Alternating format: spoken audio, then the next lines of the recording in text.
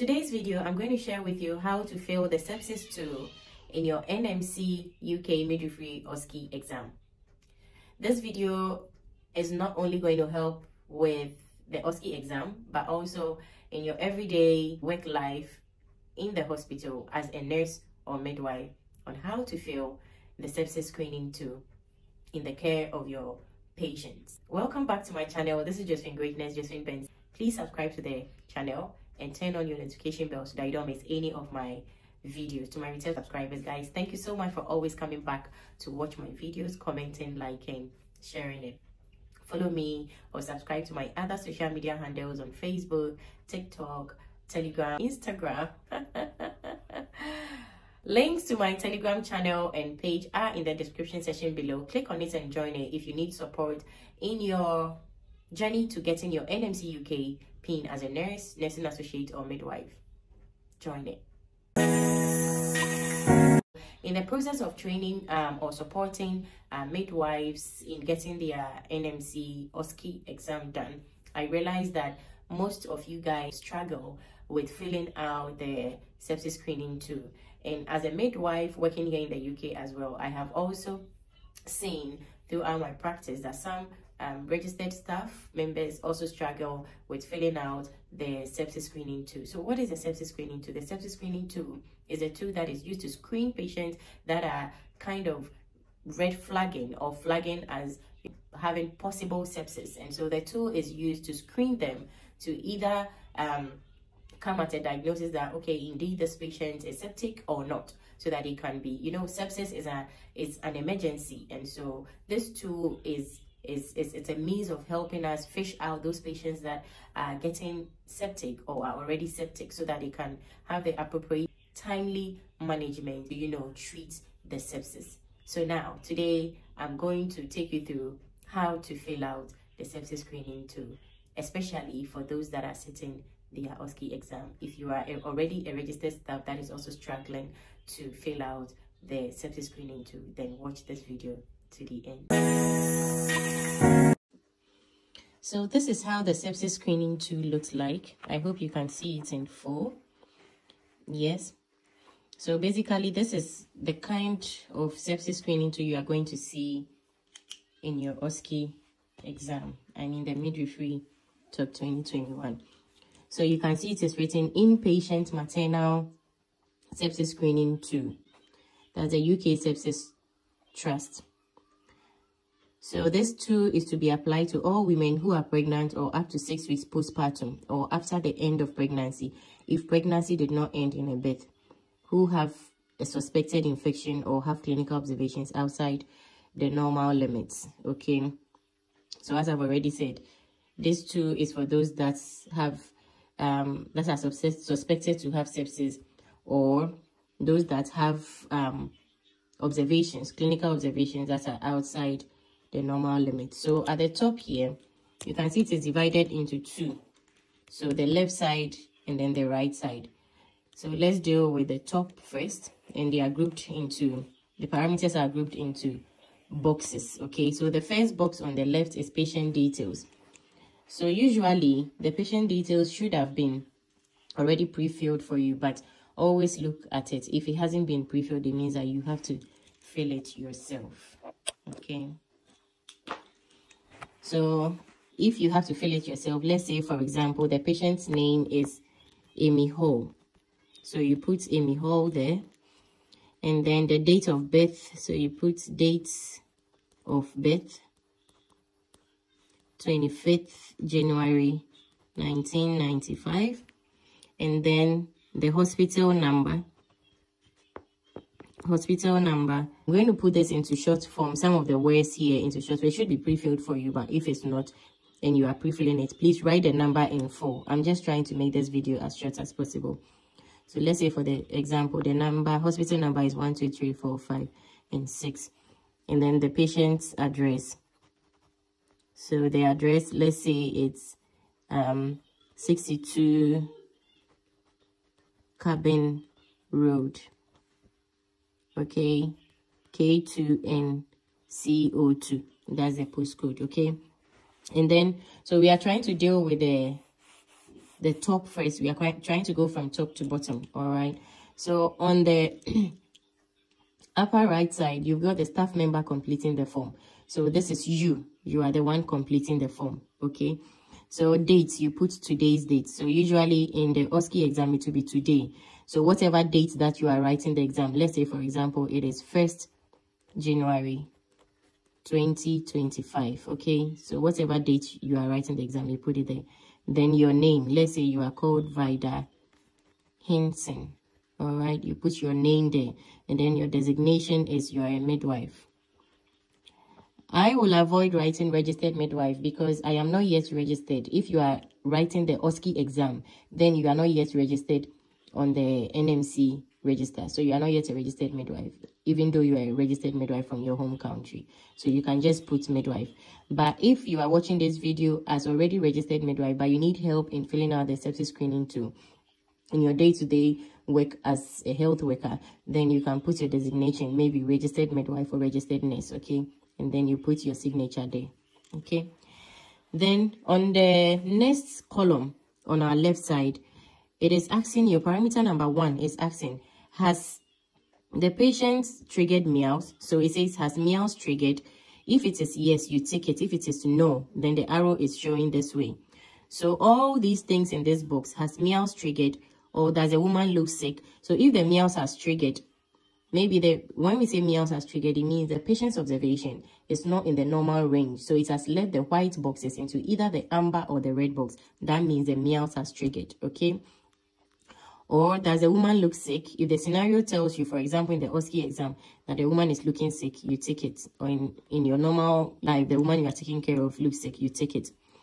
Or is baby tachycardic? If the baby is having a fetal heart rate of more than 160 beats per minute, more than or equal to 160 beats per minute, or the baby, if the woman is postnatally and the baby's heart rate is more than this, you take it. So let's say, for example, all of these are correct, all of these are taken, so you take it.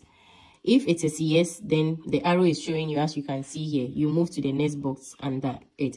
If it is no, then you move to the right side, to the box on your right side.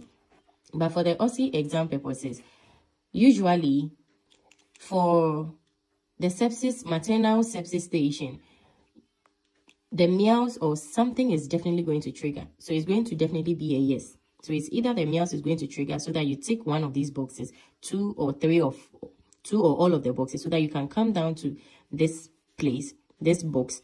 For the OSCE purposes, definitely the scenario will be made in such a way that one of these boxes or 2 or all of the boxes will trigger. So you are going to tick something because the OSCE is testing you on how you are going to manage maternal sepsis, okay, or let me say red flag sepsis. So definitely there will be a tick box where you have to go ahead to, manage the patient as a red flag sepsis.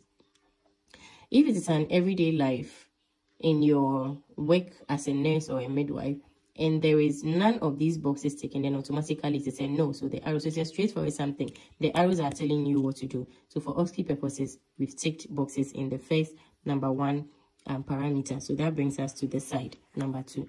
So if it's a yes, it comes down here. Could this be an infection?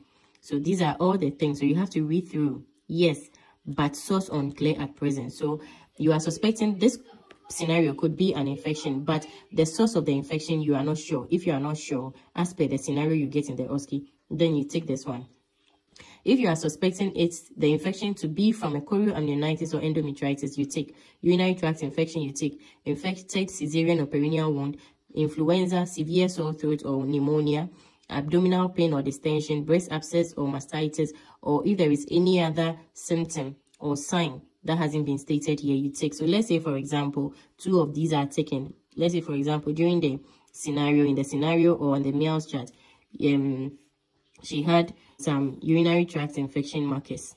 So you can take that one, and then let's say, for example, we can take infected cesarean. So if any of these ticks, then it's a yes. So the Y means yes, and the N's means no, okay? So if it is yes, then you move to the next box, which is definitely going to be, there is going to be a yes, because the OSCE exam, I repeat, is focusing on how you are going to manage a red flag sepsis case, okay? So the scenario will make it possible for you to be in the yes column. So here it is. Number 3 says, is one maternal red flag present? So all these symptoms here, response only to voice or pain, or patient is unresponsive, systolic blood pressure less than or equal to 90 millimeter per mercury, or a drop greater than 40 millimeter per mercury from the normal, heart rate greater than 130 beats per minute, respiratory rate. So all these things here, if any of these is taken, then it's a red flag sepsis, okay? And then you would have to start the sepsis 6 pathway now. So when you read your scenario, the scenario is going to give you the meals chart already pre-filled with wherever the woman is triggering. You see it there, it has triggered, and then you have to complete the meals chart, sign your name, the time, and complete it. And then when you complete, you see that the woman has triggered on the meals chart. And as well, the scenario will tell you some of these symptoms here. So then that will warrant that you come and use the sepsis screening to check if this number 3, one maternal red flag, is present. So you are going to look through. So here, these blood pressure, heart rate, respiratory rates, oxygen saturation are all going to, this information you are going to get from the meals chart, all right? So let's say, for example, the woman's heart rate is greater than 130 beats per minute on the meals chart. And then maybe her respiratory rate is greater than or equal to 25 breaths per minute. And then let's say, for example, the scenario said she's not passed urine in the last 18 hours. Okay.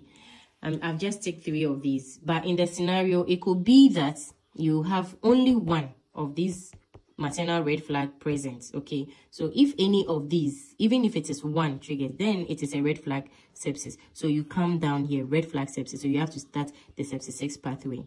And it is stated, as you can see, this is time critical and immediate action is required. So if the scenario tells you that you are in the community, then the next thing for you to do is to quickly call the ambulance using the 999 and tell them that you have a red flag sepsis.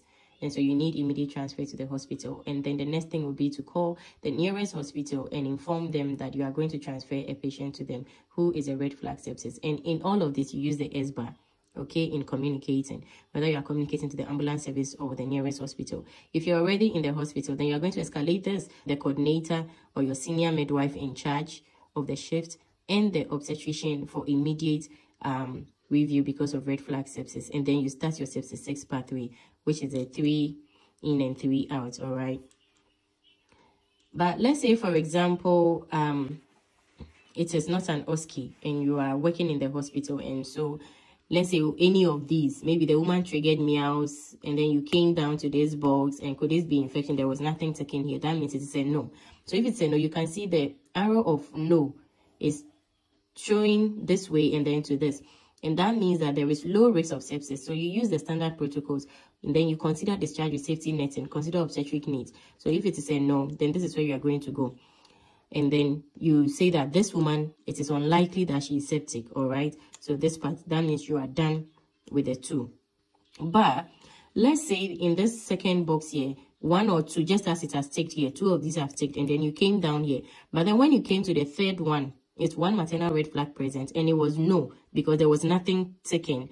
Then your no arrow is pointing to the 4th box, which is any maternal amber flag criteria.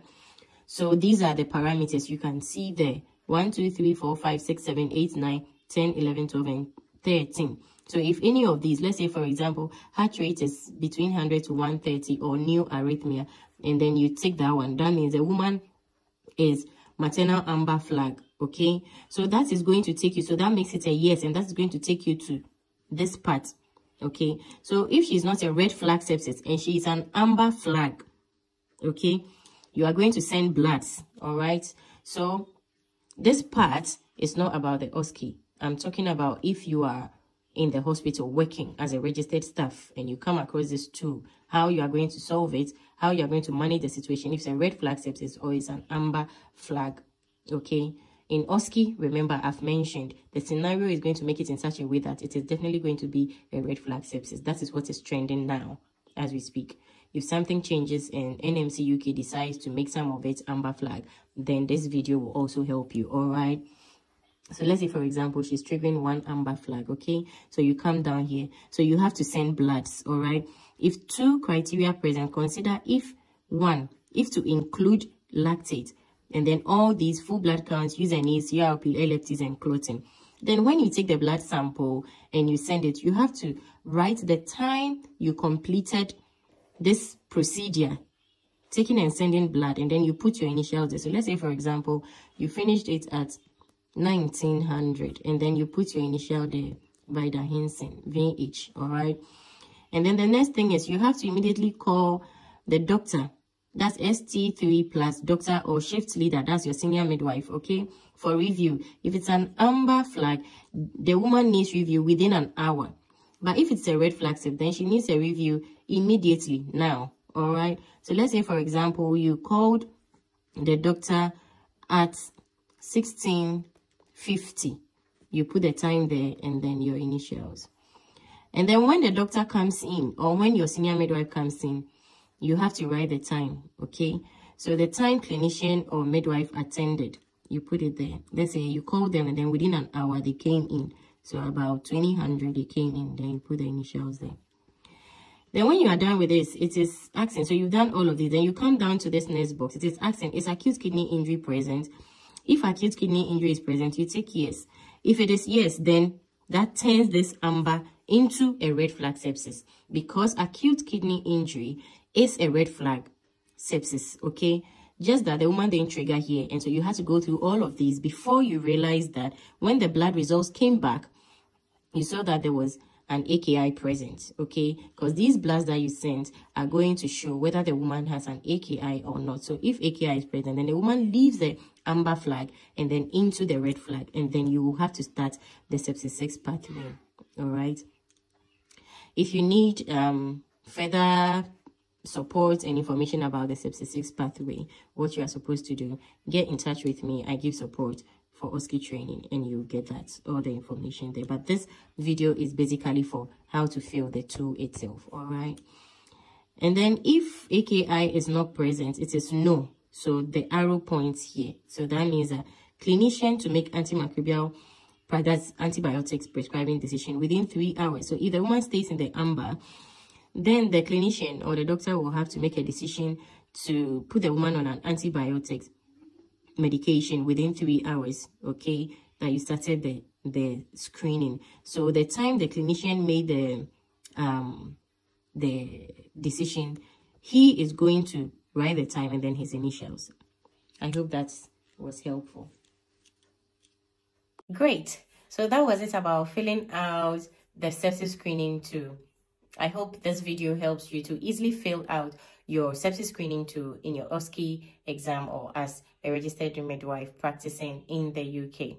Again, I give OSCE support to midwives that are preparing for their OSCE exam. So if you need support in preparing or training for your OSCE Top 2021 exam, kindly hit on the my Telegram channel and page links that are in the description section below, and join the page and channel, and then hit me a message there requesting for support or training for your OSCE Top 2021 exam. If you also need help in any stage that you are in joining the NMC UK register, then the links are there for you. Hit on it and join the page and channel, and you get all the help that you need. Guys, it is still Josfyn Greatness, and thank you for watching the video to the end. I hope and wish you success in your OSCE exam. And until we meet again in my next video, it is take care of yourself and Happy New Year. There's a miracle in this place.